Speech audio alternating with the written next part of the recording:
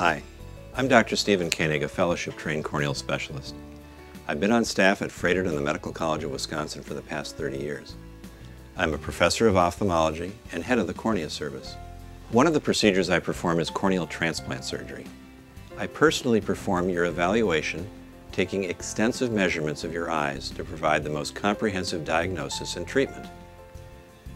During your evaluation, your pupils will be dilated, and you should allow approximately 1 hour for this appointment. I offer various types of corneal transplants, depending upon the disease being treated. DMEK, DMEK, or Descemet's membrane endothelial keratoplasty, is the newest form of endothelial transplantation in which only the endothelium and Descemet's membrane, the back layer of the cornea, is transplanted. This technique allows the most rapid visual rehabilitation and the lowest risk of graft rejection. DSAEK, or DSAEK, or Descemet's stripping automated endothelial keratoplasty, is currently the most popular technique for treating endothelial disease.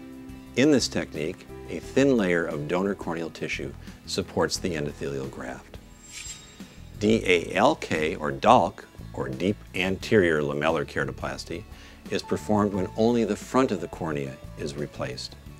This is often helpful for patients with scars or keratoconus, a disease that deforms the cornea.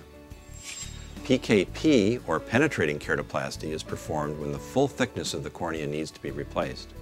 The day of surgery, you should plan to be here about 4 to 5 hours and arrange for a ride home. Most of my patients are able to return to work within a few days after surgery with few restrictions. I will personally monitor your progress postoperatively. If you have questions or concerns about your vision, I encourage you to call today and make an appointment. I see patients Monday through Friday, and my clinic is currently open to new patients.